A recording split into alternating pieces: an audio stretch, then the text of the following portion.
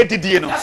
ya je nkwa mezi ya efa apa no nti saa communion no ejina ma Yesu moja ne honam di saa ye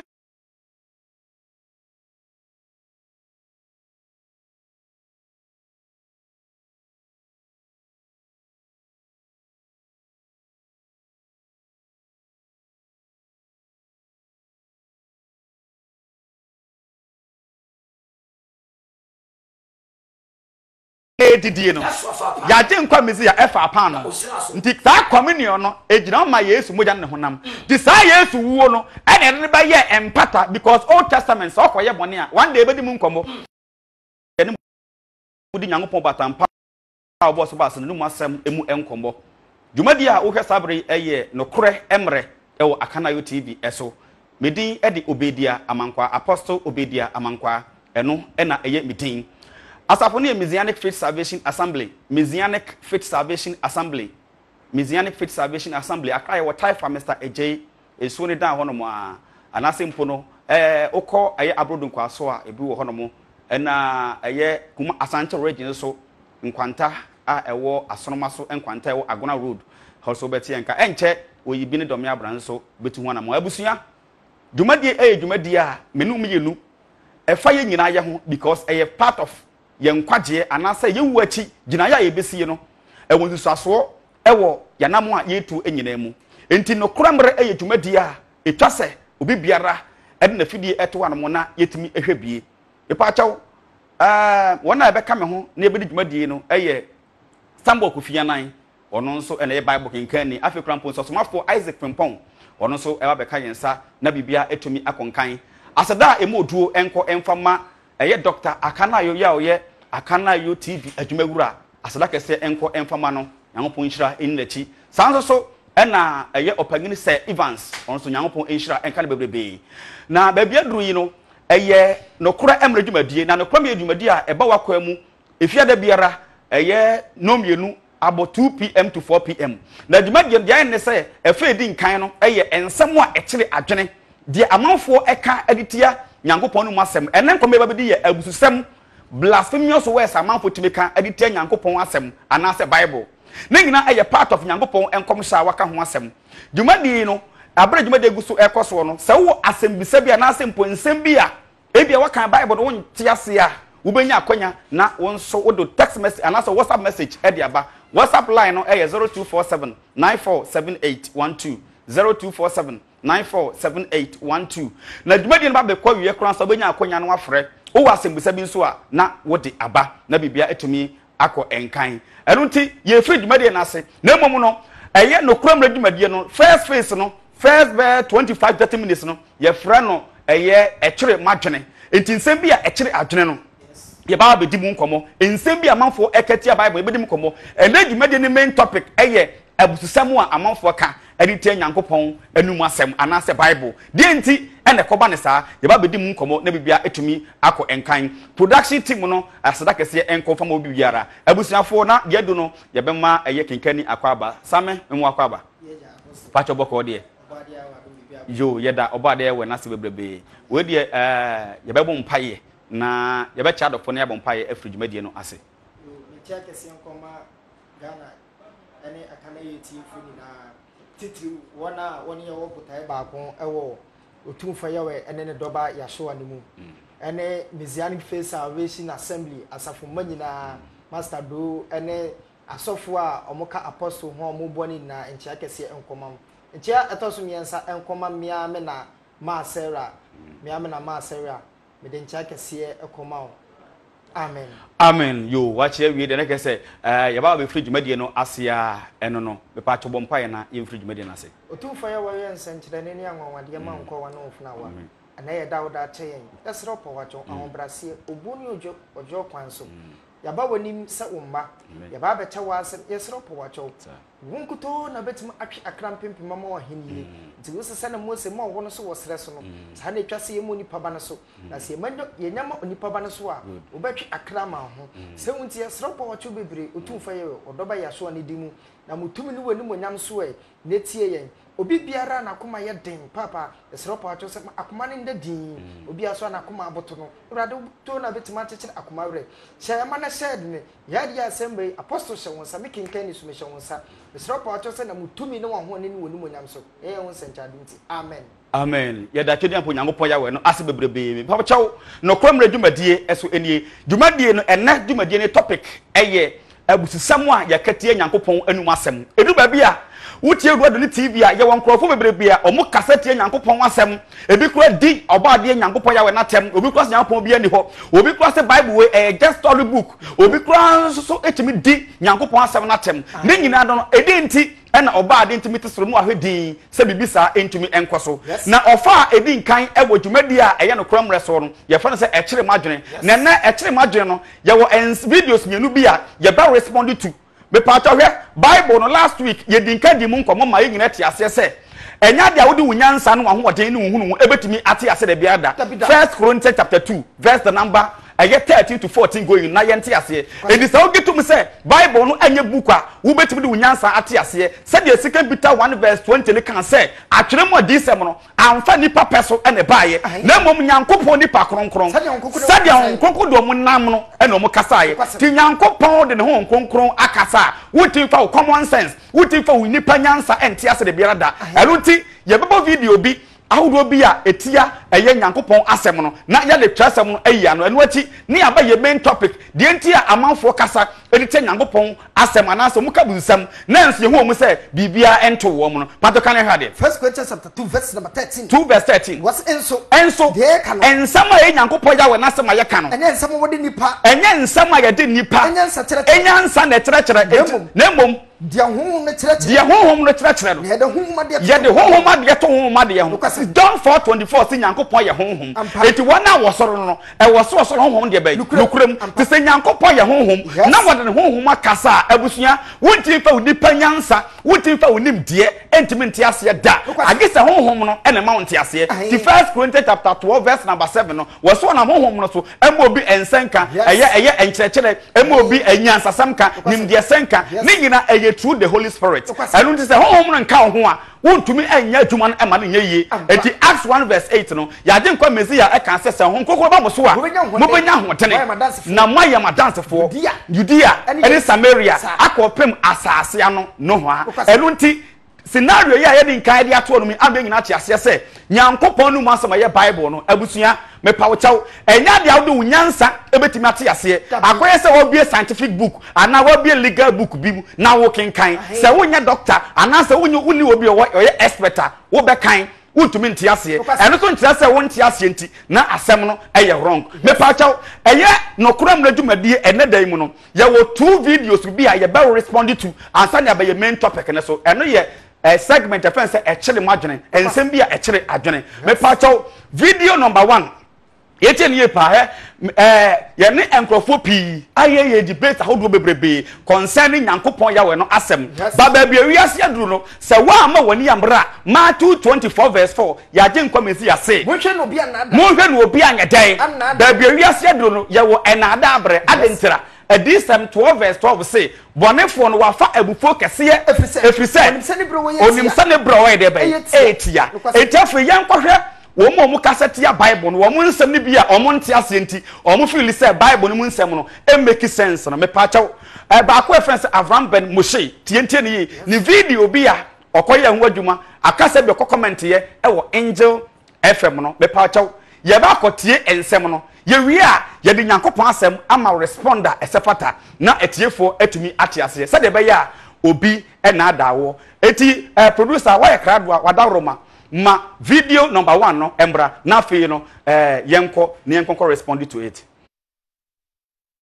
2:15 1 John chapter 2 verse 15 okay. Or say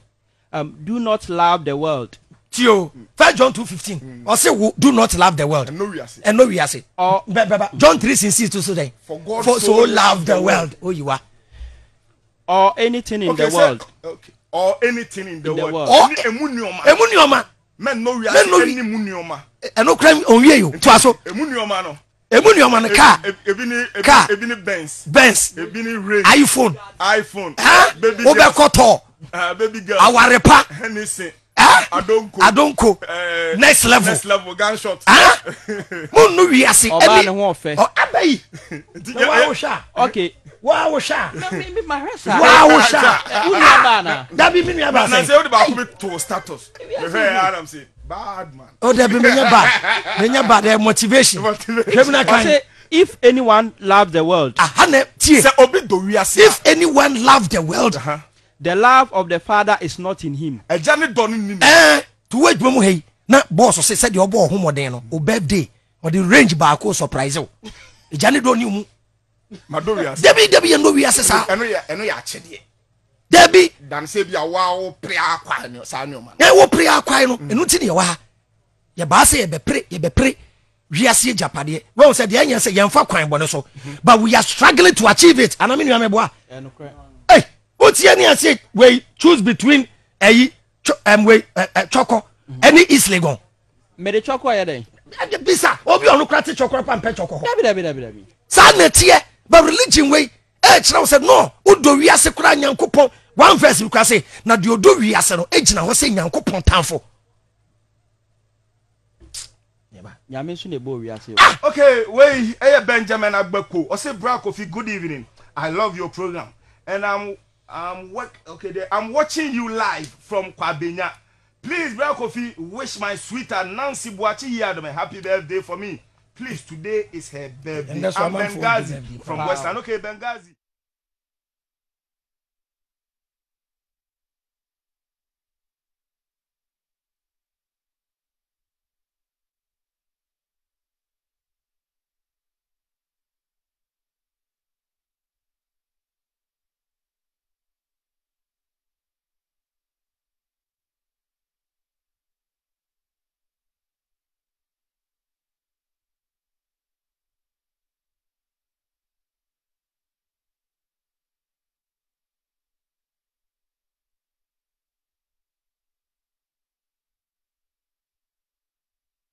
The common sense or the nipa answer what the nipa agene what nipa ntiase and I pass the tiase. Yes. 1 Corinthians 2 verse 4. So nipa answer ba nyame asem ampa cha enye ye. No question. But Bible no aha no wako to 1 John chapter 2 verse 15.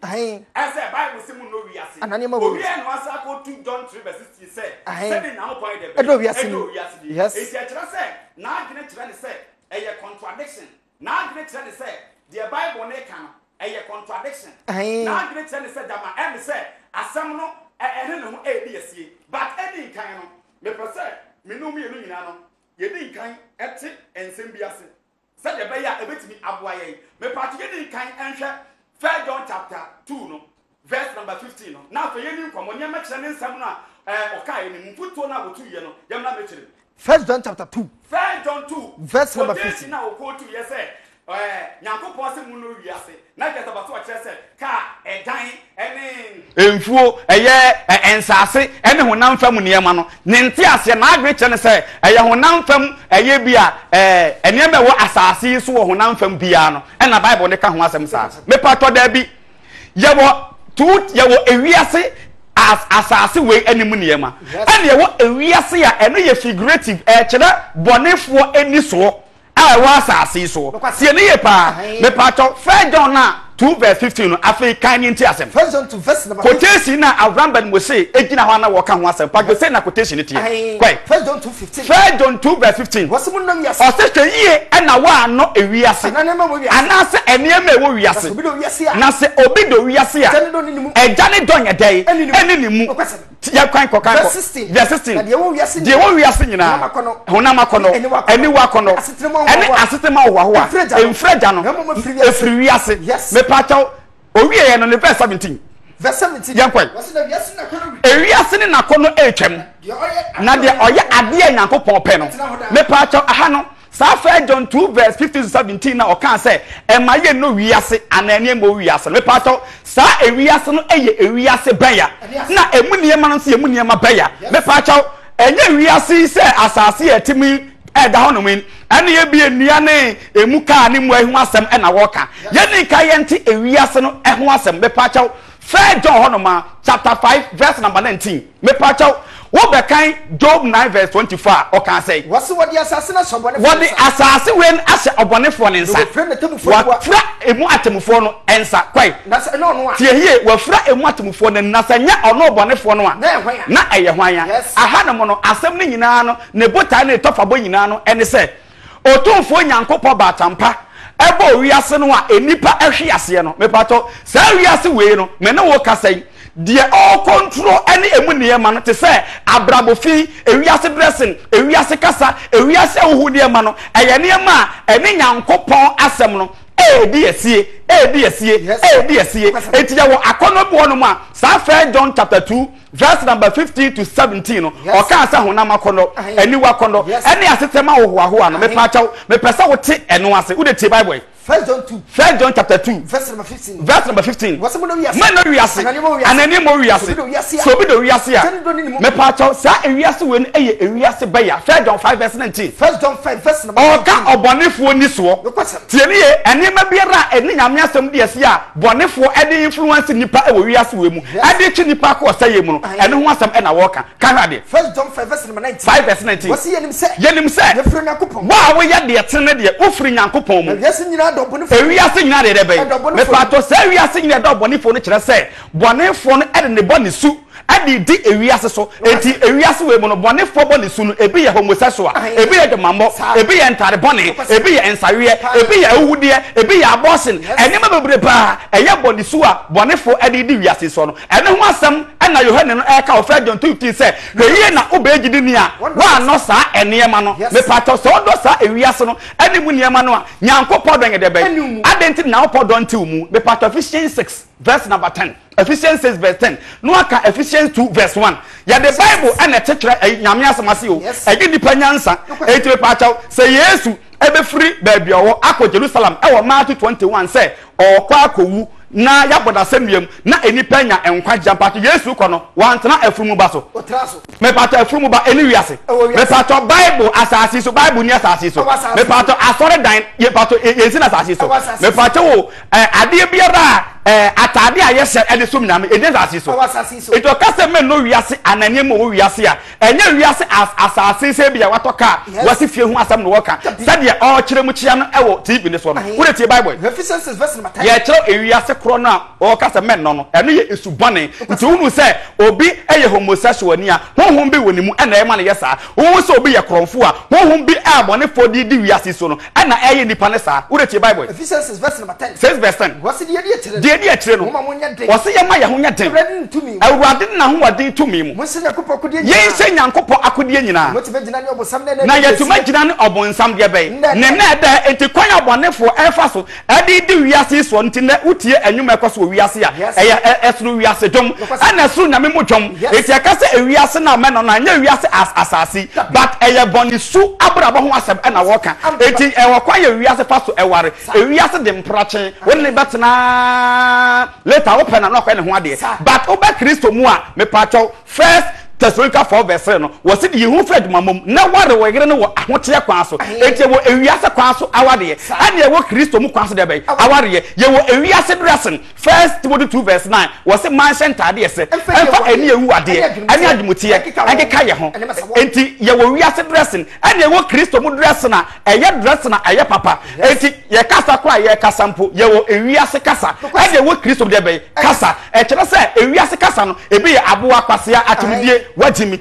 nti Colossians 4 verse 6 no wose mama mo kasa ho mra nyam da enchini wom na ma hu sa de mayede bay mudi bua obibiara enti James 1:26 says obi so se we nyam som ni na wo anto ne tache manareka na wo daada na koma ni nyam som eye kwa de enti a wo kasa ne se Ephesians 6 verse 10 go ni ni komo Ephesians verse 10 yankwa wose de ye atire no mo nya de awurade mama mo nya den ewo awurade na ho de tumi mu mo se yakopɔ kodie nyina me no mienu ye ba Kristo mu a ye se nyankopɔn akodie ni nyina sabe abaya menu mienu ye betuma gina ane bo nsam de abaya ne na dan na wode de wiase so ma ewiasefo eje bonefo niam nyina atomu no e wose ne wiase na de abaya ediasi e kira se ade am di dia se chesa wonya part of it do ye wa asase so na so ye nya part of ewiase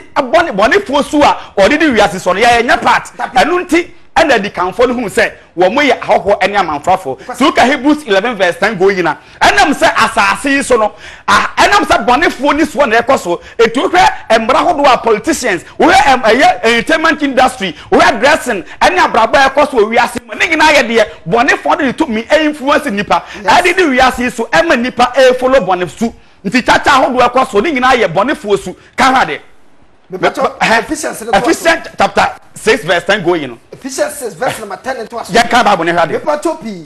What's in yedi achire? Yedi achire no.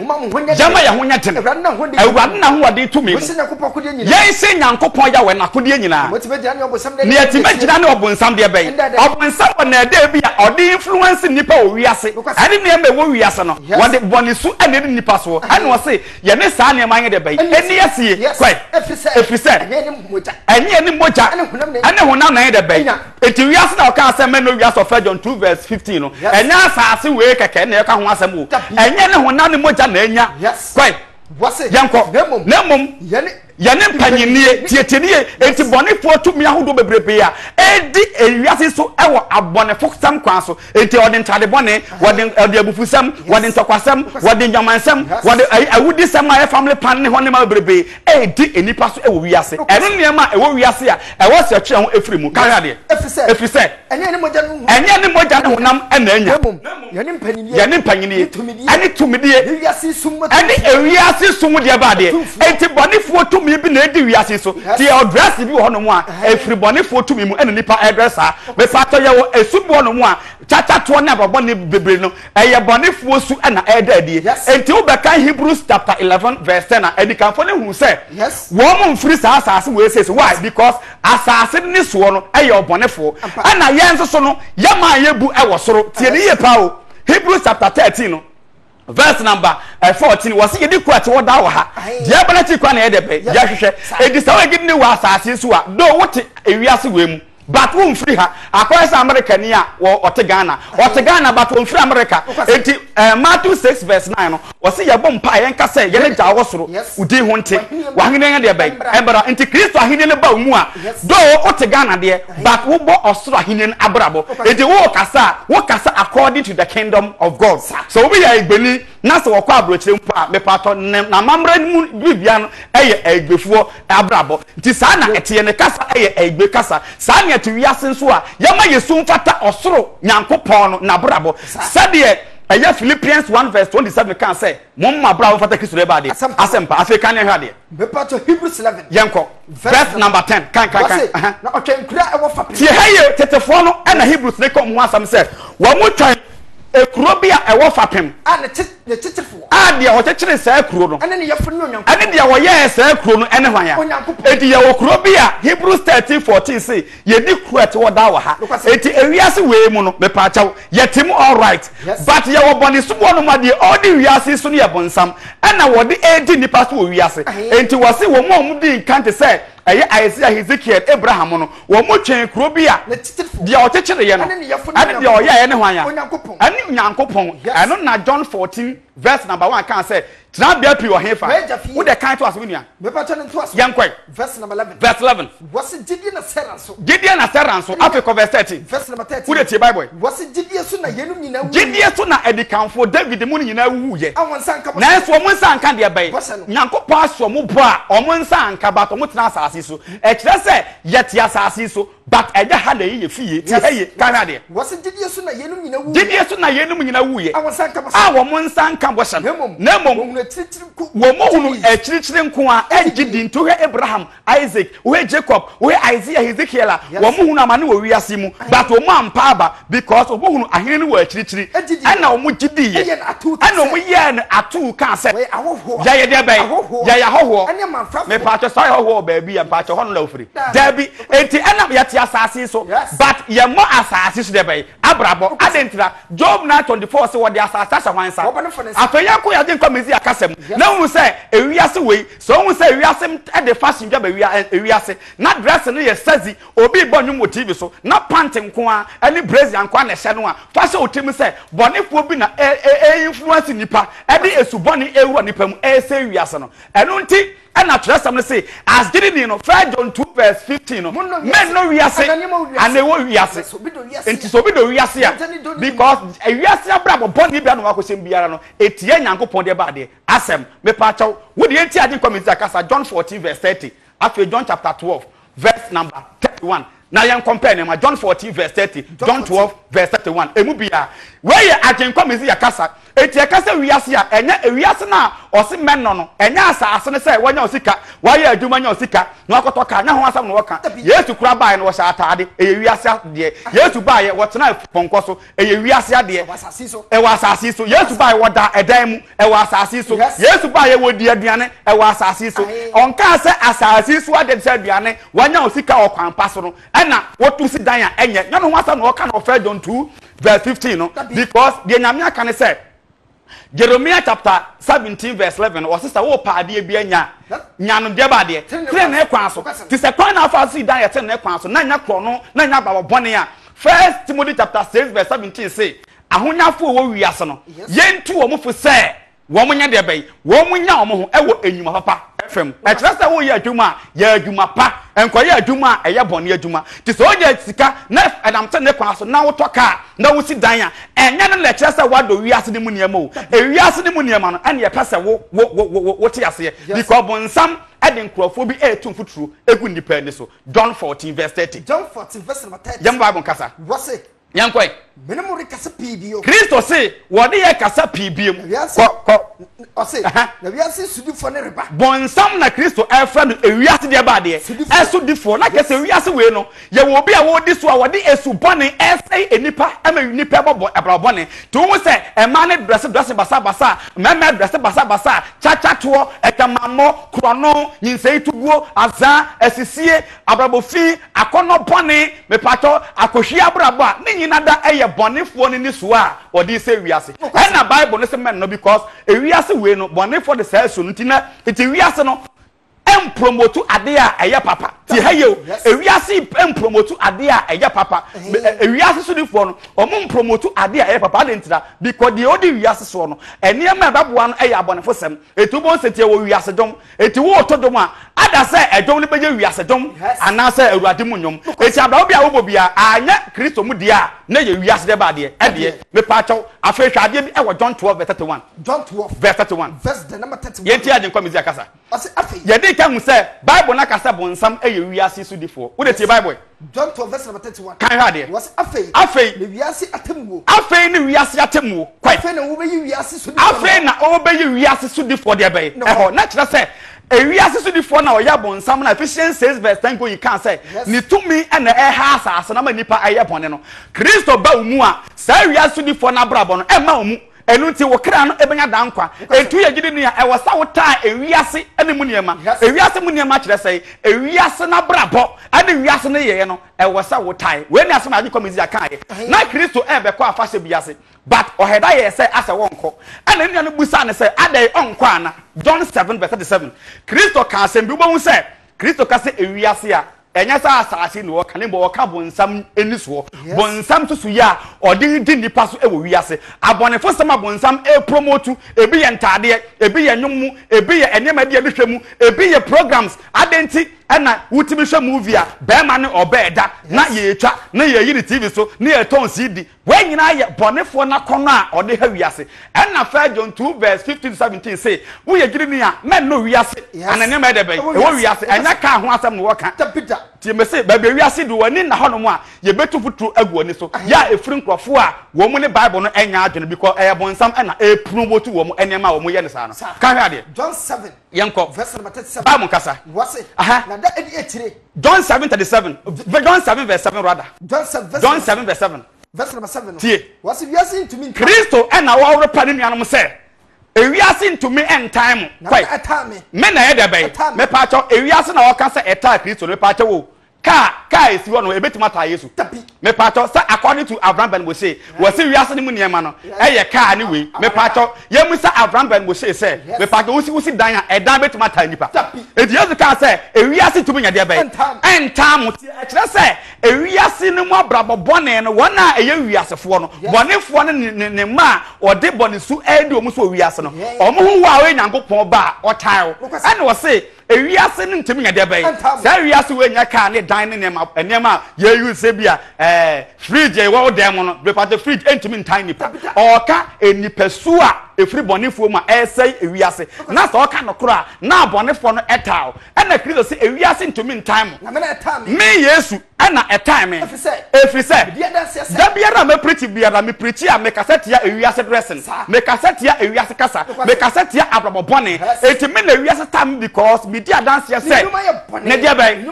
nti ewiase na fa John 2:50 ka say men no ewiase dia ba de ne nyuma ewiase ntade sha ewiase ane mabone ewiase do mammo ewiase akohwe hu asa no we de bay e na woka afa John 15:17 to 19 it is ewiase na woka hu asem no enya ka ne dan sem na fa John 2:50 ka say men no kire say wo say men si dan men ye we dabi enya no hu asa no woka oka ewiase a bonefo ni su e da di wo mu bonefo su a influence wiasefo emum ya bonefo apede ene wo say ube gidi nia men no sa ne ma no wo de tie Bible John 15:17 tie Bible tie ye na mesamo wo say wei ena mesamo kwai samunya dai eti wa wo di Kristo achi no wa ma ya sade ye say ye no do ye ho kwai se wiase tamu a ewiase ye de be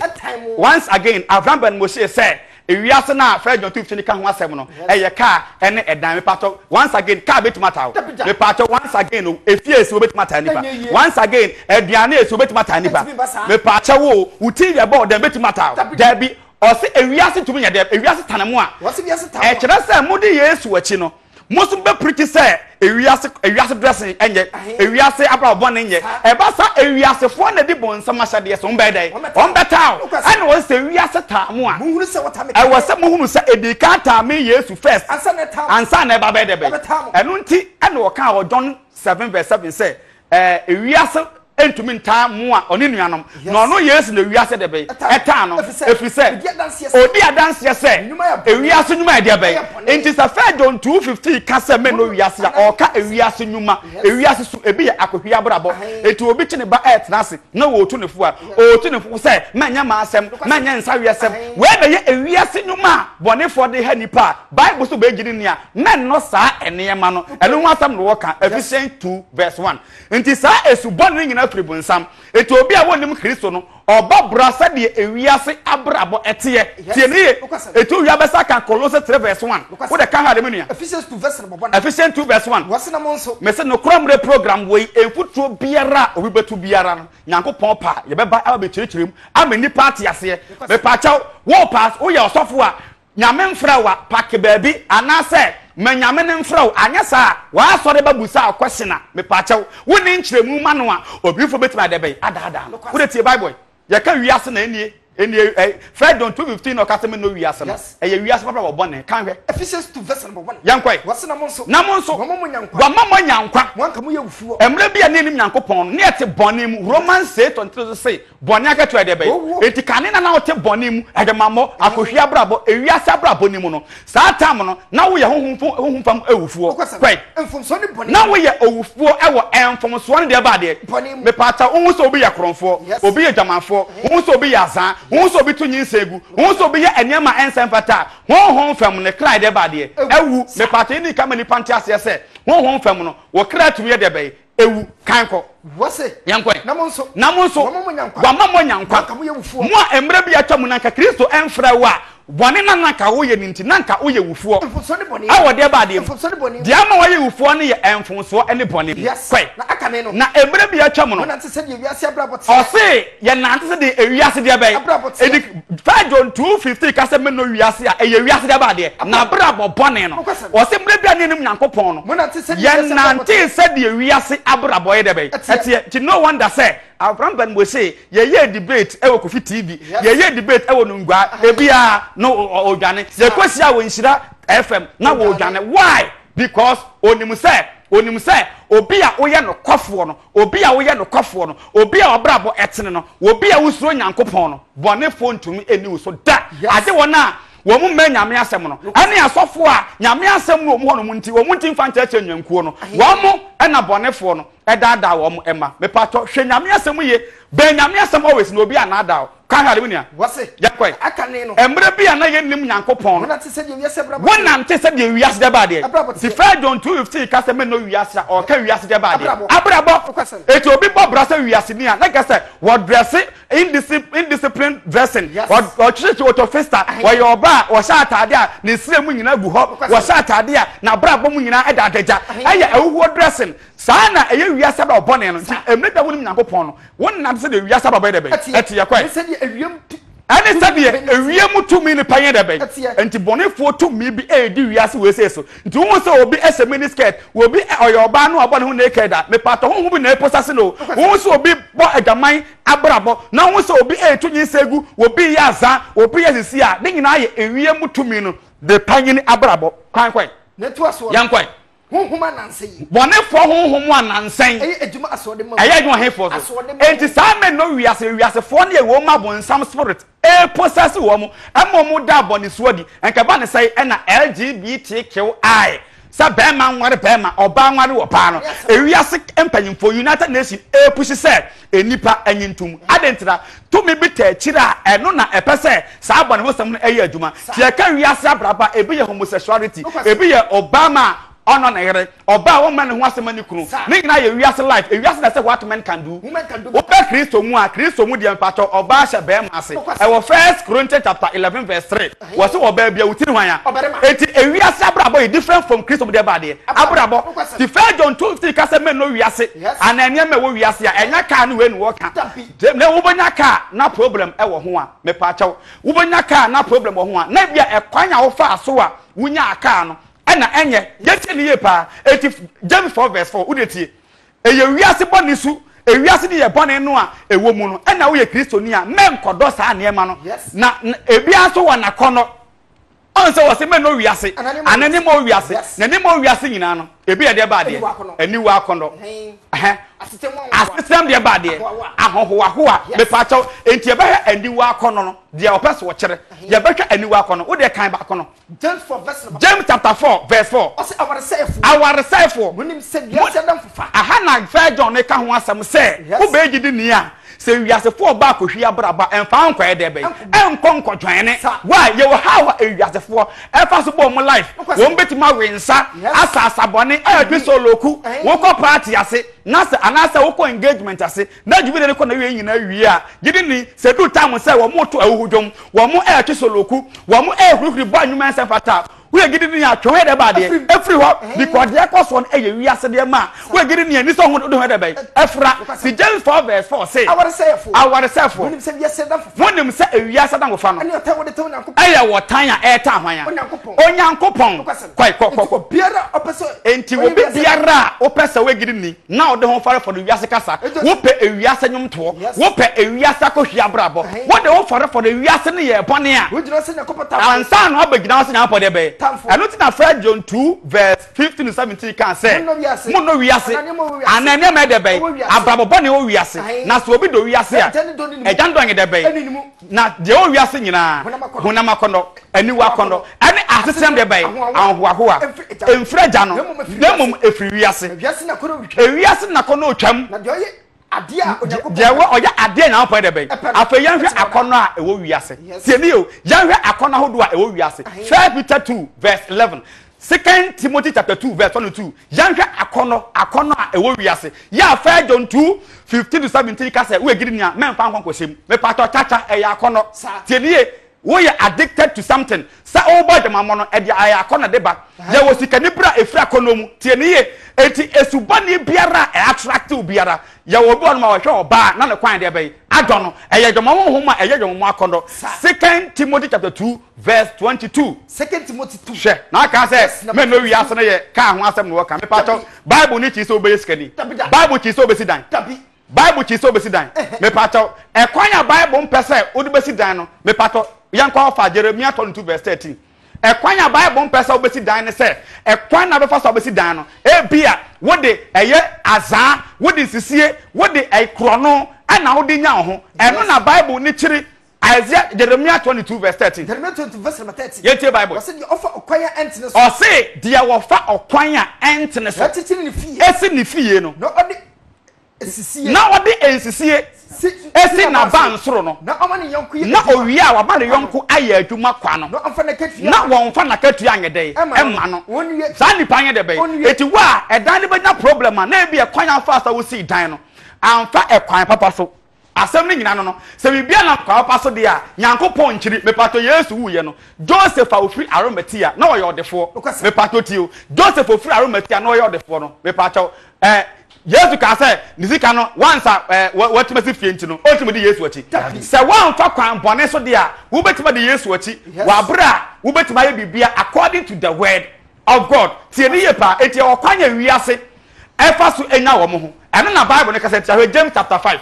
James chapter 5 where ye ekwan a ewiasefo fa so enya wo mo ho ana na enye tie ni ye pa ye de Nyankopon asese osomafo Isaac Frimpong aba be kan yensa abusua ye ka se wiase abrabo a ewiase abrabo no ewiase eniema no enya ka ni we o a Bible ne se me ye no no eye subone ni abrabo bone ne wakasa e wo ho enya se de Avraham be Moshe ka ho asem se ba na ye Nyankopon be so ke se mema ye ntoka mema ye nsi dan dabi wa je Bible na no ko wrong place wo de kan ha de menia James chapter 5 James chapter 5 verse number 1 Osina afi ti ha ye we ekwan ya Nyankopon empe esa wo di benya ho no enu nie na se wo nya ho e wo the right channel a me pa cho enya bone January 1 Timothy 6 verse 17 wo de tie Bible 1 Timothy 6 yantumi ansa ba kono kura na yantumi ansa ba kono kura na me pa cho ye de we kura betima wie na ye benya mu ntiase a enu ye better but kan ye hwade 1 Timothy 6 verse number 17 1 Timothy chapter 6 verse 17 was ahonyafo wo wiase me pa cho tie o Kristo enchiri sai obanya obi a wo ye ohonya ni wonchiri na mom wo ba ye ohonya ni e wo Kristo mu a kasa kire wo sai o sai wo ye odefo na wonsam obi a yen kasa nchira wo san krofo ne sai wani ne akukoko o hwe ye na wango ne akakayesam hwe wo beti unim wo ya me sound abra I will show you where the power lies emfa wo ahode ne entete nkrofo emfa wo kasam fa akokroko sam enso wonfo ni nto ahonyade eni hoda ye na wonfo wani anto ahonyade a eni hoda ne so ti haye yemfe ho yedebe ento so kanko wonfo wani nto Nyankopon nemom ma wonfo wani nto Nyankopon a omaye adenyina ama ne yedebe e kire se Nyankopon betima ma wo adenyina ebi ye dan ebi ye hona family amana yedebe adoso ese yenni no so enti Nyankopon nkiri se obama wade nemom ekwan na wo fa so 1 Timothy 6 verse 10 boni nyina hini wa me pato wan kasa boni sika ye boni o but sika boni nyina he de ba de ne pe eti sika na be ka wonsa but ekwan be na fa so a wo pe ye say ya san na akogina baabi sika na be ka wonsa ba mu cha na de nya ye o e bia wo zan krofo na de nya ye a eno de ababa ye ahonyade boni James chapter 5 verse 1 James 5 verse number 1 wo de tie Bible wasina mo na afei we ye ahonyafo a monam kwampone so Bible ne kaseti ya ba wonam kwampa so na wabie u TV wonam kwampa so wabie se obi abie TV wa ma kwan se yenka asem a ebema nipa enya enkwaje ye no me pa we enye eye papa eti ne nyina ne se ade bia wo ye biara no make sure se wa mfa kwan bone so na de be enya ye ene Nyankopon chiri ka hwe ade wasina afei mo adefo a mo ya bonefo no mo amane huna ereba mo enam sai wo nsuro nyame na obabra bone nti o se wa mane huna eba wo so nti nsu na mo bena mo nsu na mo nya de be de nti a mo nsu mo bena ne se ekwan afa so onya sika no entene enti mo nsu na mo bena kwai mo ahonyade apro ma ahonyade ade be because ekwan na afa so nya eye kwan bone nti ahonyade nyame na ade be apro na enyemo awe na enyebo awe montade na mapake agu hono no musika ne modwete awe musika ne modwete no aye de be de wo kan ye obi a wonam kwan bone so enya sika awe na ache because ekwan afa so nya ye no entene eti ayahudie wo nyame ani so ka hwe ade na ehuna ache no di mu wonam fam kro obi kwaji sika duru a o area yebu no dabi ka hwe ade wase yanko ehuna o se na ehuna ache ehuna ache no ye de be ebedi mu adanse atemudam kanko na ebedi mu nam se oja ebedi mu nam de se oja Must say a Japanese. Or say, what the crown bonnets, where ye, or when you one for crown papa so. One must say a Japanese, Not a dear trim, and not a dear trim. Share. My four go to Good, on say, you were at the four. I know what the crown bonnet and hunty. We are your man, I won't yaoka. And to was say, a young for now, Modi or Mosua, Mobu or my fast one, woman is suit friend and upon 80 hours. What's a share? Share. My four to move. As my four pass one quiet, you might ever work for my. I was so chalice when Tiana Cano. What's what is this? NCC, Debe. SCC, Sancroft, and said, a quiet young pump and say, obey all the four names will be a company. Now, who's the same Crawford? Who is sick and seeing young former? Won't you mock any young pump? But Bible said, when I get to Debe, the Tromet chapter time, count the entrust. Wasn't a 1 hour to come from Adia? 1 moment to come from my dear Monty or Mocano. Won't you do as a for Monty, my dear baby? As a for a just obey to my debate to Yanaka. Deuteronomy 24, verse 17. Deuteronomy 24, verse 17. Bible Casa. And show what Anna or say, and now what Anna said, we see Assem. Now, and you okuna for Atadia. Obey Okunania, me pacho, and Shan so angin Atadia. Now what? Men in Atadia, our guess when you're here near me pacho, I can't what they say, who area. No one say we could need about you take Ghana so Minishia, Meditator, no crib. No, was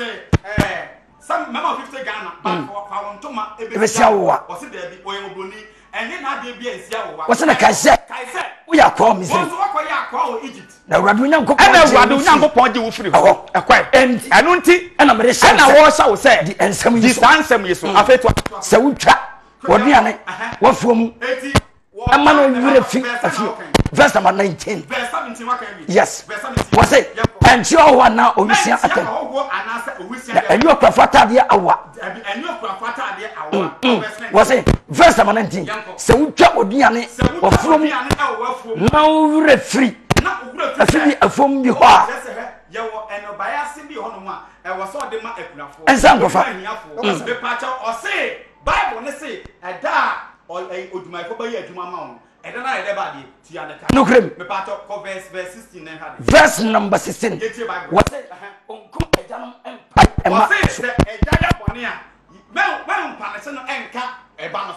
Kuma empire janum so.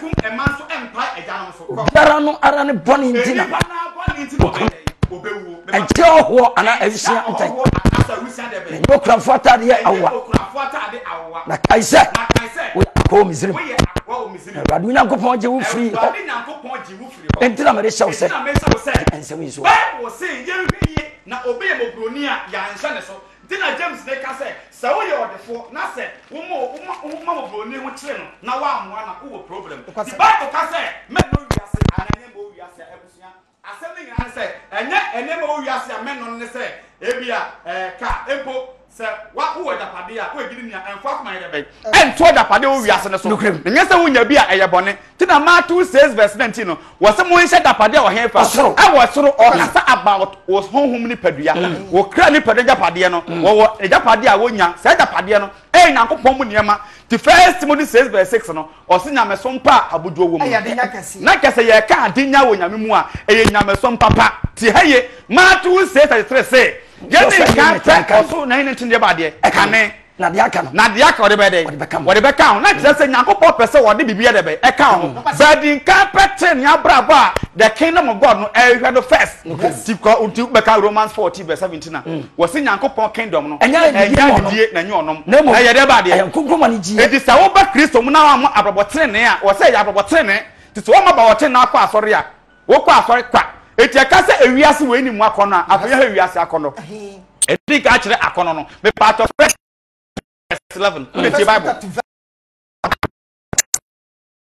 we enye ni panyansa ho na ye de kire kire ho dia won kronkron ne saye ye de kire kire ho tie Bible First Peter 2 verse 11 Bible nkasa wase adofo tumu fisa ahoho ne amafra me part of wase wo to yan fusa de ba de because wo ba Kristo mu a wo tie asase so but ye kasa won e di wiase so a United Nations anen na memofo na ehuru wiase we but ekwan mu fase di huru wiase we no nyankopon asem no mo de yaduma eto mo ehie pi ete nyankopon de ba de asem enu tu be gidi ni a ewiase mo de saye a nyankopon asem enko no eni so de be wo de yaduma ebi na LGBTQ ai ho asem ye kan ebi na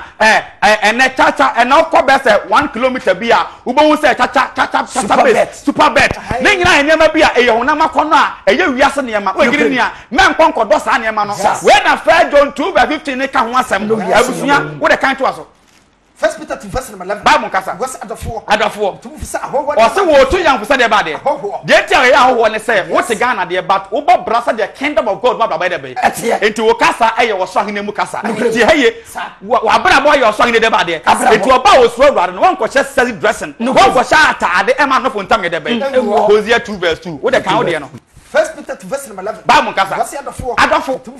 eti wo to yan fu asagidi fo se wo be gidi ni a kai se me mo ababa se de wiasefo dress eti e wonyo mienu ye wo wiasefo dom ani wo Kristo de ba de emodom wo kan wo senkafo 7:5 a wo se enyansafo enim katie senyansafo be kan wonim no ne tie eye sinso be tie nkwasafo dom ezi so be tie de ba de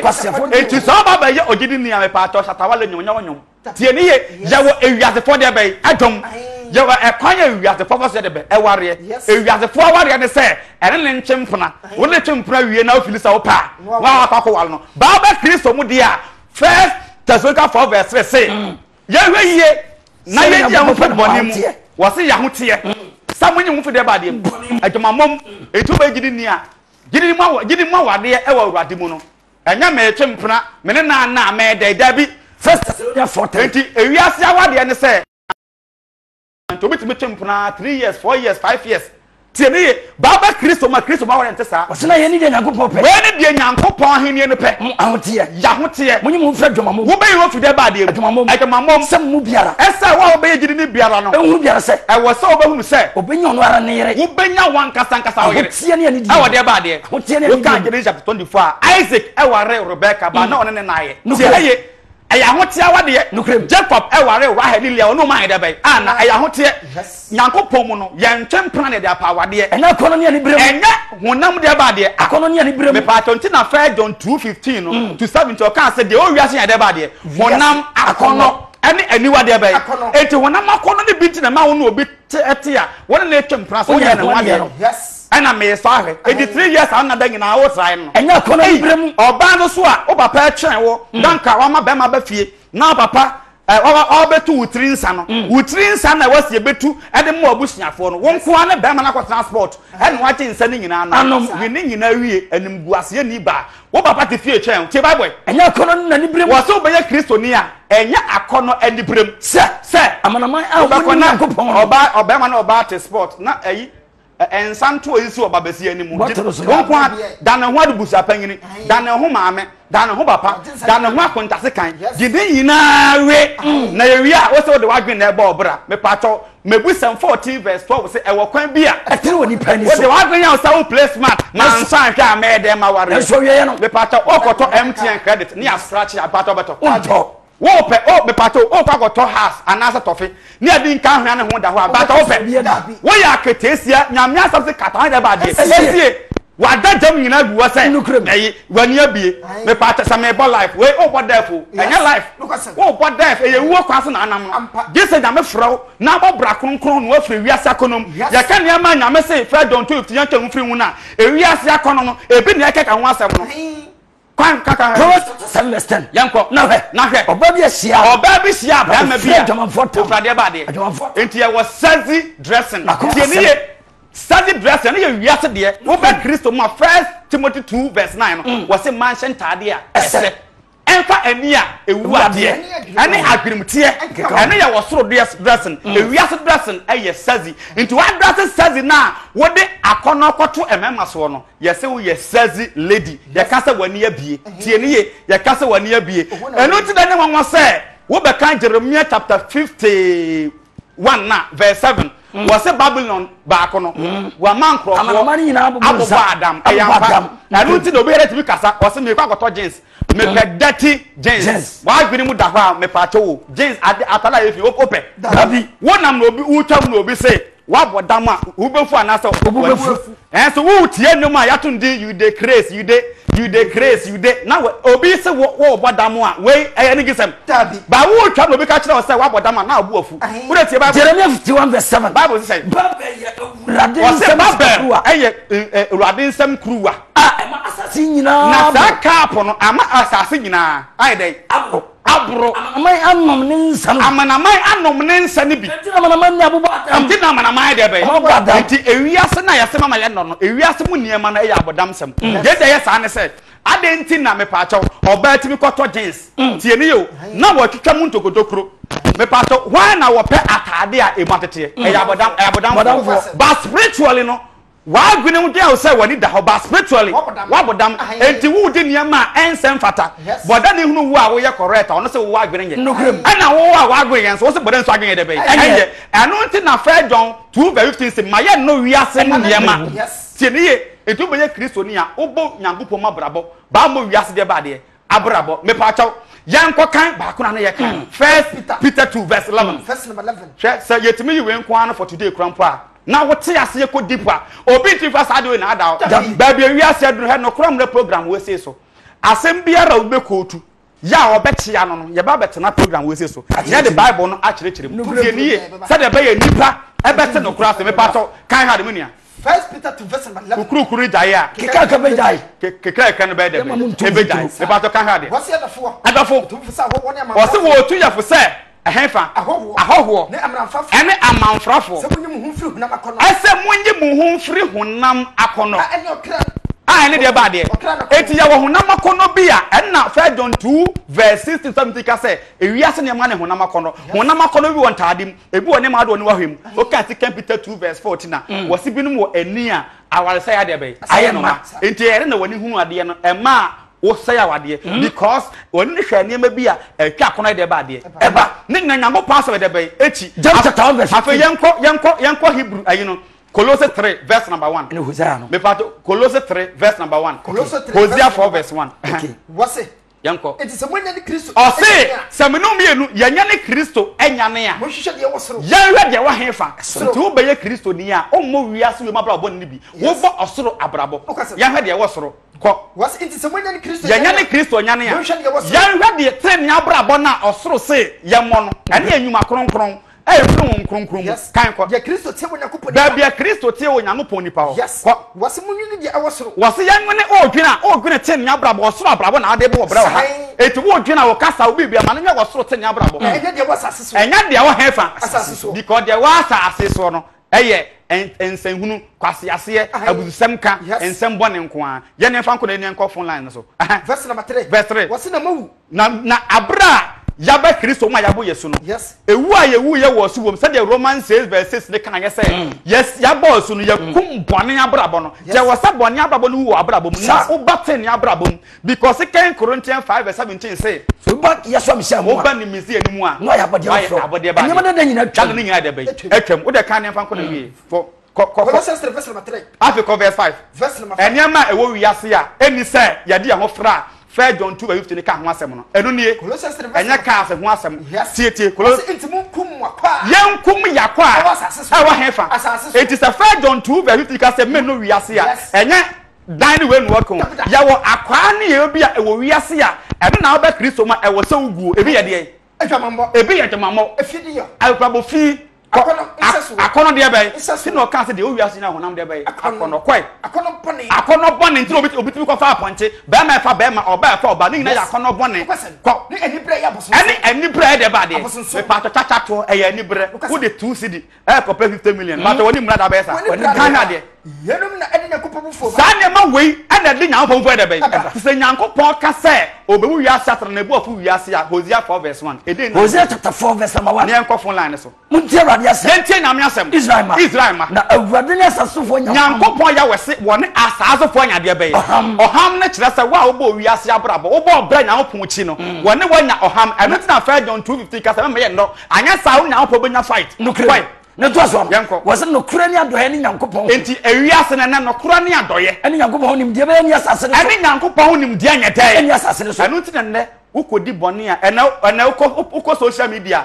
wo mo followers pa le wo mo di atem wo mo kontokwa pa wo mo dress basa agya bi ntu no apu ne to na nkofo pii hwe no mo ni age na wo like na wo se eto kase a ena wo dem enya wo gere na wani age ho we uhuru ho keke o dada ho keke bi na ye boni fo akono ena fa John 2:50 ka se men no wiase anene ma de bai e wo wiase ntoso no yanko entanka o se entamka eni nkontompo apon asole pa ba odi agode ba juice sie nukrem obebo odua ku eni nkontompo eni awudie nyi se tu krono eni krono eni warse na de bai we ye ne ma wo wiase a odi akakabensem fiegu tomo de fiegu odi boni wie no asa mapo ayi wasa etua bribe ame asa panese wa wudi pem no enti asase ni dia bobo enti ama asase de ba de enti abobo nti okasa me no wiase a e sa ne ma we no a ti na second Timothy 2:22 no wase munwane mante bedo ade akondo ye wa akondo bi ye wiase akondo ye ntwa hu fire ho nti 1 John 2:15 no pa to nye cars ho asem wa nukrem enye cars ho asem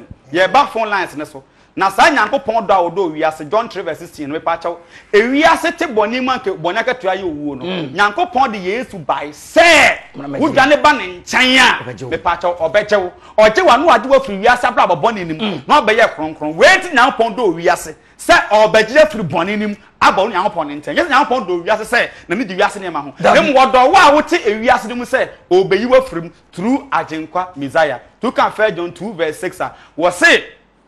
de nyankopon do wie peye woni mu no wa waje Kristo adie no wo benante e wo Kristo akwan mu na ke wo firi wiase abrabom aba nyankopon ya woni nten yenko phone lines ne so me pa chaw numbers ne wo screen ne so no wo asembusa biara WhatsApp mo eyi o no wo de fabra week bia ye ba no krambra so a every 2 p.m. to 4 p.m. every Friday no ye bedi mu nkombo na wanya ensam mu nchirim no bi anada 0272 212811 0272 212811 0272 212822 0272 212822 we eye phone lines a ya biedi atum nsem ayaka no ba be wiase kono bra sister wa mbo wani amra bonefo no nam krofo bi so tumfuturo etie nyame asem dada nkrofo eti baako ne be yi ano enne ewo no krom radwumadie so oba de ya adom a ye be san so always Friday bia 2 p.m. to 4 p.m. no ye be ba awa bi say dwumadie no asafo eye Messianic Faith Salvation Assembly dwumadie eko akoma so person support dwumadie ya akwanya ho na support adwumakuo na wo a ubetimi sponsor dwumadie nso so me pacho hello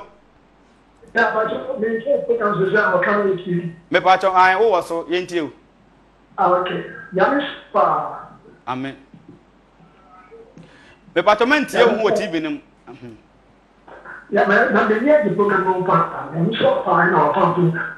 amen asada o nshira ye nyina nso so me pacho onsu betimi afre do ba de na se enfuturo bi o mutu bia no nango pon ya woni pa ba be chechire na enipa nya munti ase me pacho because the company and man kwamani so yeah that's it mama ji and mama tia onyamese the said the na interest to be bring pa e be mo onyamese aba na obia atme kwale because okay me pacho yanko ofre for so me pacho udin we akata free me pacho enti ohun free TV nim lower the volume of the TV set na it's free telephone me pacho me pacho no kwani na mi no trepa amen it's said Ezra. Yes.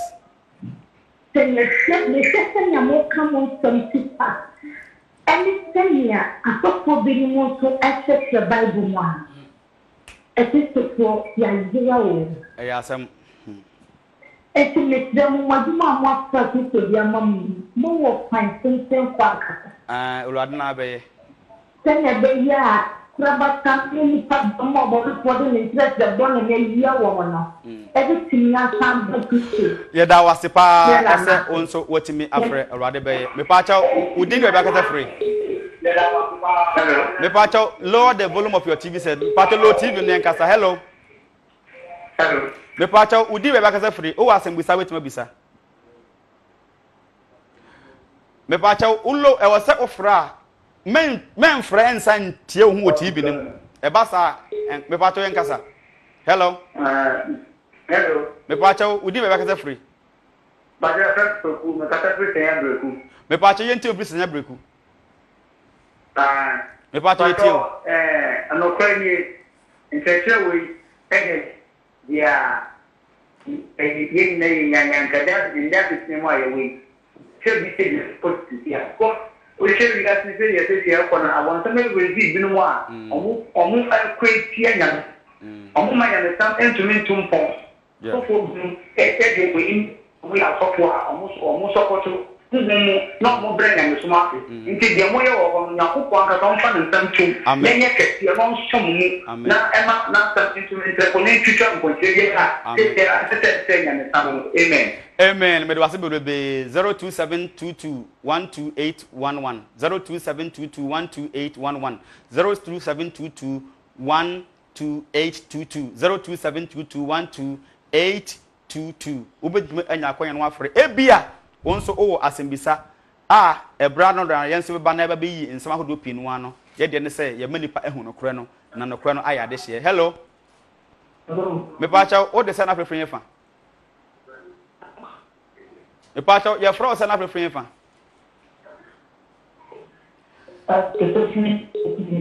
Me pa cha ye ntie free Eastern region. Me pa cha twon free aya lower TV no na ye ni nkomo anye sa nkomo no enye de. Men tie hu TV no.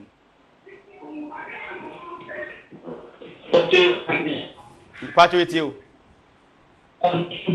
Come on. The body nasi. O sense MRP na o mayira. Anan se o mu ye o Bible mu tese nti.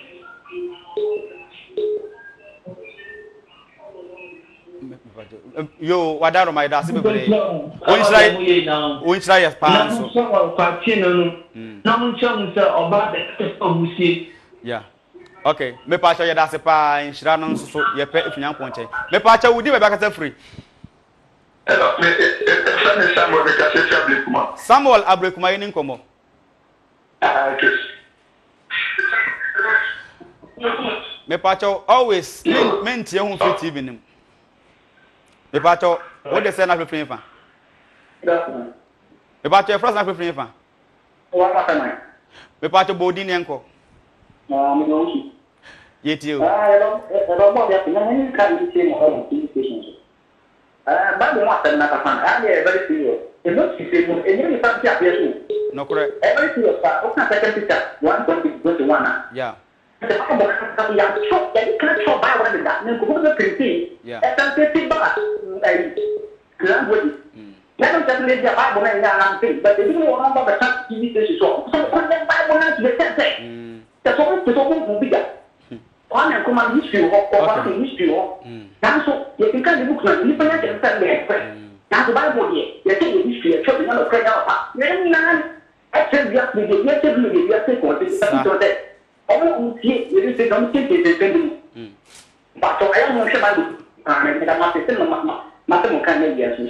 It's also encounter pastor pe Elwade mono kore. Me pacho ye be fa be say 2 course pe na jaba be rap ab nya hwensem because exactly 350 e was say the jumade nyina e ba na wie ye. Me pacho o de se na be free fa.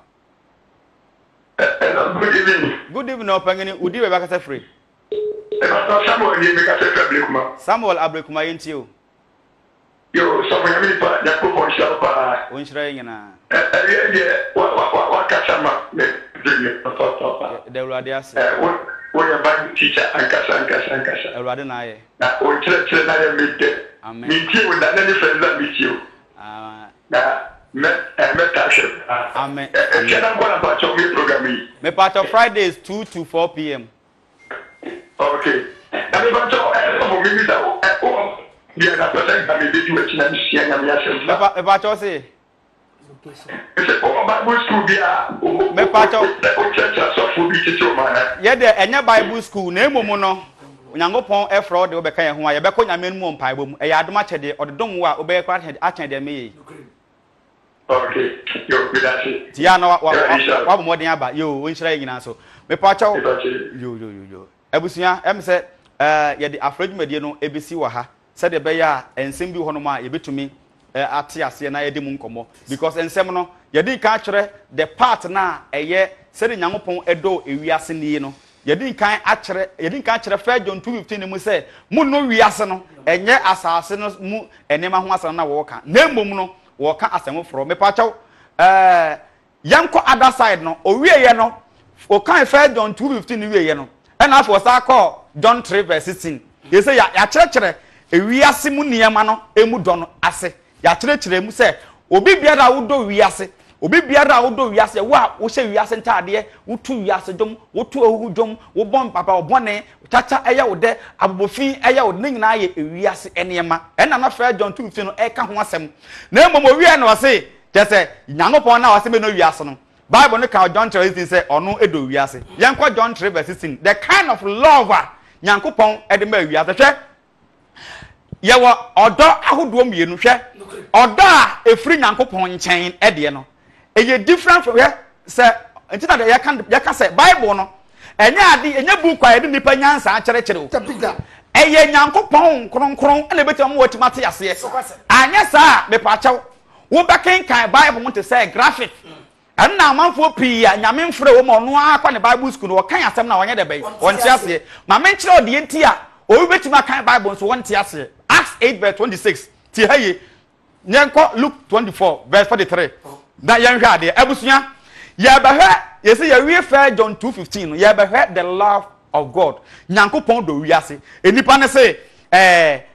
First John 2:15 me no wiase First John 3:16 Nyankopon de bai edo wiase me pato oba Greek kasa ana Hebrew kasa mu a ye kasa odo na gu ahodo odo a wo ma ayere eye different eno ye honam mu ade ene wo odo a wo ma Nyankopon ana Nyankopon mu do ye fa na agape that word for love ne agape enti odo na Nyankopon ade ma wiase no enye odo a obi di ba akohwie ni bia da bi ye wa akohwie do e wo ho eno wo ho ene ye different ye wo odo a eye akohwie de abrabofi to say Jeremiah yango kan no Jeremiah Isaiah chapter 22:13 that kind of love eno ye wiase mu do eno de ko say yemu ebisa o Job 20:3 eno ye wiase ma wo de ye ko beach ye ko dance ye ko disco ye ko twisoloku obi awu na wasanka ye hwana nka ehu se yense obabi ko no eye nase ena meme bom ho adagya to dom bone ye de yense mfata tie Isaiah 22:10 where ye wiase mu do no bia nyan na Nyankopon nyama wiase no hwe ahosepani ani tie ni ekum na ntia to party ni ntia mrika ni nyan kum enam die na ye wensa omu wi a mo se mo meni di na ye nom enya no na am kan o ye ni nianom bibia ni ho sa na bonsam am wa adwena ye wo na saforodi mastre Nyankopon ayi ahase asetere se se wansa kire na wu a edi ko si bramba de be enti mo sa ni tie na e wo wiase no me pa chaw eye ewiase ni di a ede ko se yem yentie ni ye ene ye wiase ni di a e ko se yem na First Timothy 5:6 kan say de oba akohwie no wo ye tie ase awu na gasa ye akohwie abrabo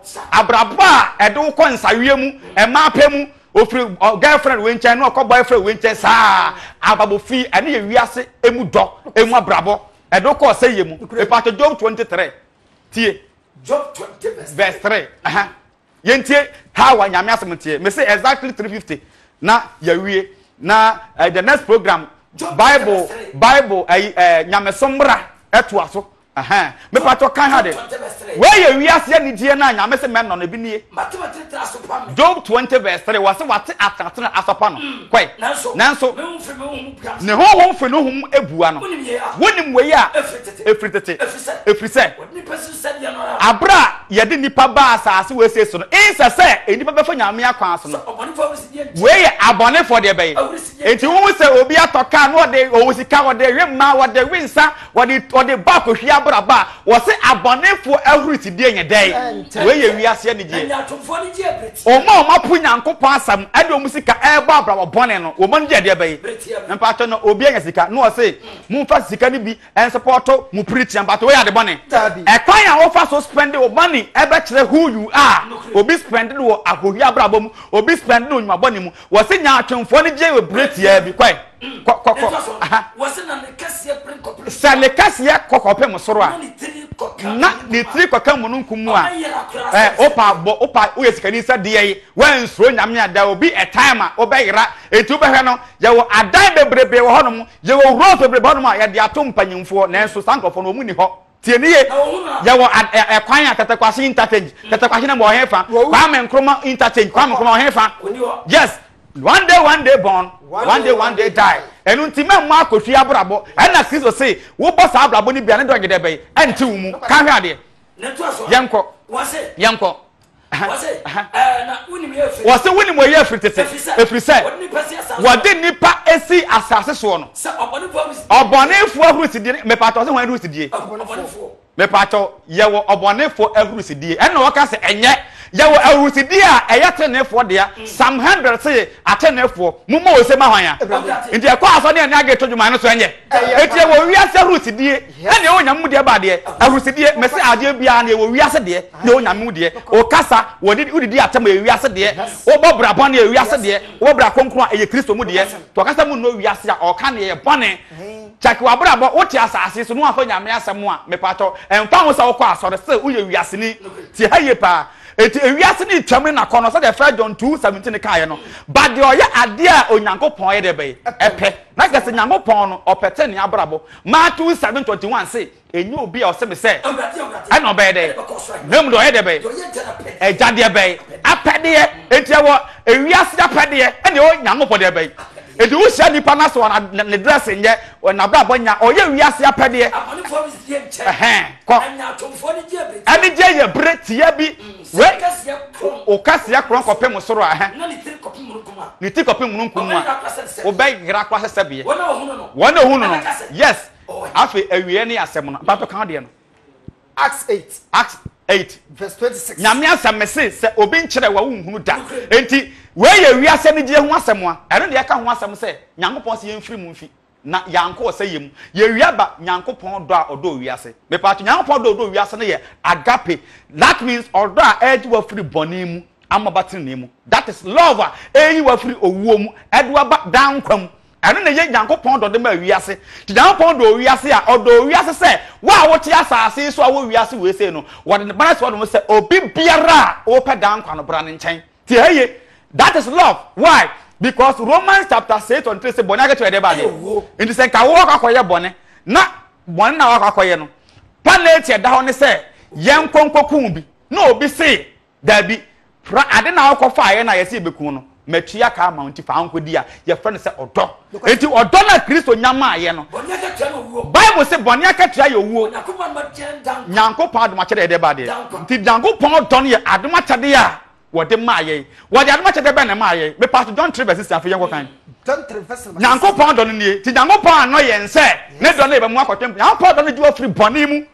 ye na nki afom nyame anka akatwa da ma eyowuo Ezekiel 18:4 say wakra oye bone no ti na nki akra ne ti bone mu say the Romans 5:12 going ne kan no say Adam bone nti ye nyina yawu but nyankopon do no say na ye maaye John 3:16 John 3:16 tie Bible said nyankopon do wiase said nyankopon ya wede be enti pato ekwan ya wiase fa so do wiase no eno ye wi ho na makono ana kwan nyankopon do wiase ne agape odo a eji ofri bonim tie haye edi sa odo obi a ekwa be na afa so do no ya wo ba ma bi a odo ba bi a o pene na da said ye be ya obe ne girlfriend eno ho do no odo no ene ye wo odo a bema bi wo ma onipa bi se odo no se o ka asempa akire no age na free boni ma ba hefa tenemu to timfa ewiase do en compare nyankopon do a ode ma ne ba dabi ti nyankopon do ewiase kwai wase na sede nyankopon do sede nyankopon do ewiase ni ode ne ba wo ne kro ma ye ode ne ba owo no kro e ma ye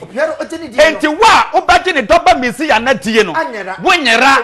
enti nyankopon do ndo kwa hefa dan kwam enye se nyame do no na ebe bo ma aye bone ti nyame do a wodo ye edu afiri kro no aba obone ajaman obrafimu edu akodan kwam na kwa be na nyankopon fa aso do ma mizan ba ye oba ye no Yesu adwuma ne se obeka asempa Matthew 4:17 wose monsa kira matwene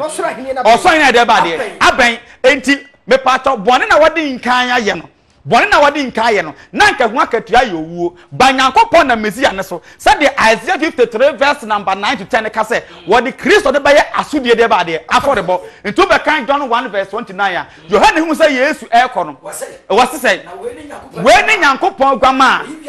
enti Christ wo na wu ye no ode pata bɔne bi a so ogi to ba ne nkyɛn ko ade a obɔne bi a ɔyɛ de biara no what the pata de be e de amount and na Matthew 26 verse 26 for no time there will be to Matthew 26 never no time but can you had John 3:16 to us ne to aso no what's na said Nyankopɔn de wiase said Nyankopɔn do wiase ni ɔde ne ba ɔwɔ no krama said ɔde ne ba ɔwɔ no kro ema ye hero ntini die no obi bia na obɛgye ne ba na di o gina di say wo gina di say ne ba na preaching be na ne ba ne ba ye o say mo nsa kyerɛ am adwene e Matthew 4 verse 17 no so yan de ba de ana Jesus so small suafo 12 no Matthew 10 verse 6 up to 7 wo say mo so mo kwa mo ye de bay mo kasa mo nsa kyerɛ am adwene no so yan de bay enti Nyankopɔn do ba Mesia no a Nyankopɔn ya wode ne ba ye no wode ne ba say enipa be free bɔne su abrabom ni be free abrabɔne mu every wiase we mu aba Nyankopɔn de bay enkyɛn enti obi te bɔne mu a honhom fam o wiase we mu but yet asa ase de bobra kronkron honhom fam no ye Nyankopɔn kingdom mu ɛno nti na 2 Peter 3 verse 30 ka say ye sadia ne bo hyete no ye twen oso wofro tene de bay etim enti pa ocho Nyankopɔn do a wode ama wiase no wontimi mfa odo bia en compare no because eye oto a ode je ya free bonim abankwam afa Romans 5 verse 7 Romans chapter 5 verse number 7 the love of God that ode my no say enetie me pato yanko Matthew 27 no Matthew 27 verse number 27 me pato Nyankopɔn do ma Mesia no preach wie no oba ne nkyɛn sɛ wasakra wa adwene a what in kind aya bonda den sa bone no eho price no e de okɔ wom ti Nyankopɔn na Mesia ne wo ne so e be pa bone no ama wonya wo e free afri sa bone ne penalty nim na no achi wode wi a no aka kyerɛ wo John 8 verse 11 and John 5 verse 14 say don't go and sin no more Father can have it Matthew 27:26 what's it already do no abra edidie no ya je nkwa Mesia efa apa no nti sa communion no ejina ma Yesu moja ne honam di sa Yesu wuo no ene ne ba ye empata because Old Testament so koye bone a one day ebedi mu nkomo ye wo asodi affordable e wo Leviticus chapter 5 verse 6 to 7 ene so koye bone na nka wudi so a se wa nsa da na unu hu a Nyankopɔn e de ma de odwan ba na ya transfer wuwo no de akoma odwan no na odwan no mmawu na wo wat na se na de odwan no moja na ye mpata ma so be ka Leviticus chapter 17 verse 10 to 11 na wo se ye de moja no ene pata ma okra ti se Yesu so e baba afode amaye a e wo so Nyankopɔn odwan so be ka 1 Corinthians 5 verse 7 na wo se wakum ye ntwam odwan ti Kristo ni wuo no ene pata bone no me pata bone no yesa owu ye na bone o wiase nyina people dabi eye wa obati preaching no na ba ne nkyɛn no na ne moja no aye saa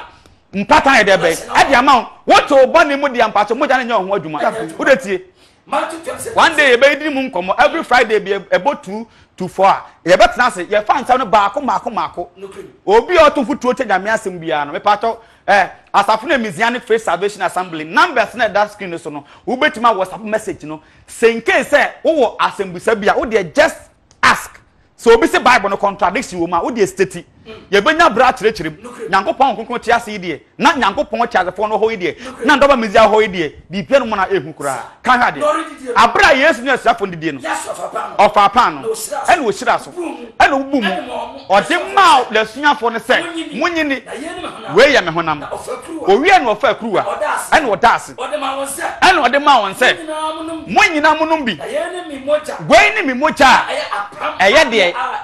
because Hebrews chapter 9 verse number 22 no wose moja engu a fa firimba eti we ye apomade a nipa obrebe nti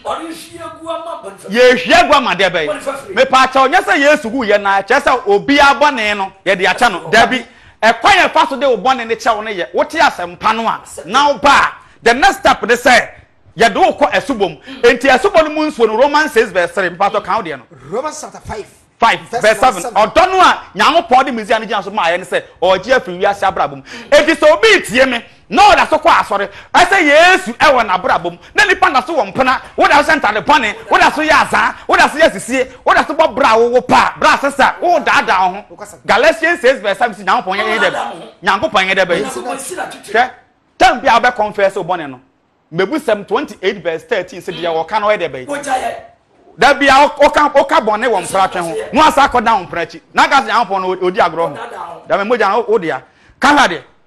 Romans 5 verse ma ho nya nko what's na be den say wo se enka ade wei enka beye den say obi be wu amade when na John 3:16 e share the love of God no say wo akoye bone anka wakatu ayo wuo no na ono do oburu so nti say de obeye on be so obeye nti wasma ne ba e de agensa trasma ba sa ogitum na ba ne nchen a obone a wo wa ye ka wo wa bono oba baba de abechew enu achi wasetena bra aka no wo mo brabo ni bio agesa o number 2 yesu be wu aba bechew no asa akotwe mpra ya azan ya sisi aye brabo ne a enke wo enka paso bi wo so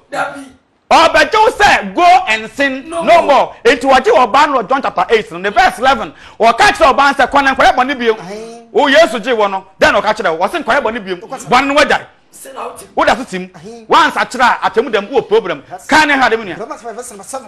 verse 7. What's in the bed? So be woman. A better thing, sir. Or we be woman any punk or ten. Yes, quite. Not your only papa. Not your only papa, dear. Ebia. We were sitting a hand and yanko pond or don't you see a humayena. A your doctor see a kind of verse 8. Verse 8. When I put in the door, yanko point yawen, or in the door. Or dominum you not try it. If we say, I plan Augusto Chimpraya, Zayas is able to Bonano. And on no small Christo Salban and Chomonia de Bay. Emma. Yes, woman. Say, I know what you my part, and with them what crank. I was a one to bump fast 1 month. Yeah, that's the boy for the Christo by a day. Oh, Beumaya, the part to say Christo Beumaya, 2 Corinthians 5 verse 17 says, Over Christo Barbade. I'm a canner, Babonia de Bay. I'm a beer de body. The part was that is our question. What I would increase to a channel. What bravo not change? What do I not cast away born again? What bravo the entry? Acts 11:26 as young for Nam Antiochia no omun kura ba na bia enye t-shirt so na je so nko asori o ye do ma brabo e na hu se o ma brabo se Kristo o ma brabo de say dan na kesa onim Kristo enti Nyankopon do na wo ka no say no do no te me pa de Colossians 2 verse 8 verse 6 me pa de say no do no te as 1 John 2 verse 3 Colossians 2 verse 6 and 1 John 2 verse 3 time Colossians 2 verse 6 Bible nkasa what say enti said ye moji Ebrade Kristo Yesu enti said ye moji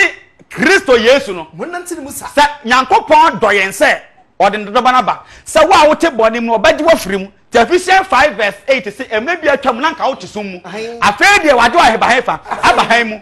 eti munante sa ehan ma nti wo ba Kristo mu wi a wo Kristo ni ontwempena Kristo the word Kristo ni kire se wa bra bo se Kristo ti haye Matthew 11:28 and 29 wo se mo hemu de bai ensua me nti wo take wa bra ba me pa cha wo sa wo twempena me pa Kristo do twempena wo kan fa bi 2:21 na wo se Kristo wi ejaye we no bo din fra ye se Kristo wi ema ye enhweso se muni na no de bai echi me pa to wo ye so se wo ye Yesu suani wa bra boy Matthew 28 verse 18 was the what was na asumi nya de bai amame ti mon koye amanama nya de bai nti so ba ye froba Kristo nchane e bo so wi a o behwe Kristo roba de bai abesua me pa to kasa wa bra bo dress wana montu enyame asem ese ene wo so bisa ho wo hia adwen sakira Matthew 7:21 se ne obi a o kasa urade no na be ko heaven no na mom dia wo ye ejana de bai Nyankopon de odo bi wo so de do e bia wa ya wie wa ma Kristo na ba wie edmo jana ba ba je yenkwa oba ne ntan ya de bo ne be chew wa ma ne ntanya yabu fo wo be ko sayem wo de wo fa Yesu na wa mbobra kronkron wo problem to fa na bobra kronkron monso abe fata de be sana yohane ka che dom na na be su bonase no e o Matthew 3 verse 7 to 9 anya sa ne verse 10 no wo se de akuma na to dwa ho se wan so pa be de be e be twa kan ha de munia Colossians 2 verse number 6 it is said ye moji Ebrade Kristo Yesu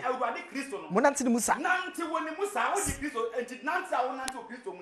aye Kristo man abrabo tabi kwa be on nanti to go duru wa braba wo dressing de wa wale class on for back wo mpra wo tere atem de mo ansakra na abehunu ne nya ne so obedwa na fira abrabo bonim ne mfa ten ya abrabo nsum nyame afefa John 2 verse 3 the love of God no wo de aba se be wie pay a hwan mu na nyame do be wie pay tie 1 John 2 verse 3 Bible say what's na sit na said yes say e dey nyanko ye ba Kristo mu wie said the Romans 6 verse 3 no he so bon say na atio me part of Romans 6 3 kan de anunia ne to so Romans 6 3 ne ba kire so bon ne botai nyanko Paul don na what John 3 verse 16 what's na sit na said yes na part of say koto player na prayer ne mo hwe yamba tokotoko moka oboka ti yesu moja atowa wa bra bo yesu oboka anaso wo nyamfa so eri asem no e wo say yesu nyamfa so wo te ne abra bom eno tina obeto why nti the ordinary moja e wo 1 Peter 1:18 wo say yamfa beta ne sika ne towo ne wo di krista o de say odwan a oni dem ni moja ene towo wo di moja na to wie but wo ye sure say towa to a yesu atowo no wa to aboka anaso to nyamfa so fo abra bo bisa 1:3 yenye ne fa ko na wie 1 John chapter 2:3 Bible nkasa was na sidi na shade so si edi na shade so a eno ara na yede hu se eno na yede hu se yene no kwa de okase na de okase mini no oh woni mini no na woni na shade so na woni enti obi oti aso da gu biara oni nya opa apadie biara no wo okase wo ye kristo ni a wo ye otorofo na onka no kore ko na obiara odi na asam so obi biara tie die yesu emoja na beto no ba kristo mu na John 14:15 John 14:21 John 14:23 sabu nyankopɔ asade so a ɛna yɛ sabu ɛna kyerɛ sabu dɔn no wɔ se die wodi na asade so no kwai ampara wɔn mu na onyankopɔ dɔn saa nipa ko no nyankopɔ dɔ yɛ de bɛ enti saa John 3:16 na nyankopɔ dɔ wi ase na wɔdɔ yɛ sɛ ɔbɛgye afiri bɔne nim enti ampasa ɔba kristo nkyɛn na ɔgyae bɔne yɛ a wona nyankopɔ dɔ yɛ de bɛ awie pɛyɛ na yɛ de hu se na wɛ de hu sɛ kɔ yɛ wɔ kristo mu nti disem 300 so ogina pono cha wo bom se kristo betena wo mu a me pa chaw se wotime no paracetamol na ni pedana nya signal se aduro bi akomu nti or respond to treatment ya se kristo betena wo mu a e wo se wa brabo ne respond to kristo se wo to mu nti so bi ka se kristo tini mu a esane se won na se do ye debe nti ka so ye kristo ni a wa brabo nya se fata hwan Kristo Philippians 1:27 say mumma abra banye debe intimidate ye the mercy asafo no Messianic Faith Salvation Assembly Messianic Faith Salvation Assembly Accra ye wotai fa Mr James won dan hono mo a Jesus Generation School na tuwo no mo na obete yen mo hu ye hono mo me paata na gi ye all night ade ete a me de be ye asore me paata dwaneje wo kra nkwa bra be be wiase do no wa anhwe yi a obi be daada dwane bra me paata kumase eye enkwanta asonomaso enkwanta eye Mampon Road obehu ye wo enkwanta ho no mo mepacho enche oyibi dom ya bra obete yenka abusua abrodu nkwan enso the same thing kajeji ho no mo nso eye east and ho sisara abusua babia ewiase do no dwane free wiase sumu na bre na ho ponchen ne na ho ponye obeda manko ni sanso na osmafo Isaac Frimpong na Africa Samuel Kofia nan ni nyanko mu asem no ye de ebre wo obetima contact ye wo number si wo asem bi sabi ebia wasem bi e kire wadwene e be se ye na nyame asam si yi wonsam na obi antutu amu woni so ne hu no kura no ne dwane bra me pato the number is 0247 947812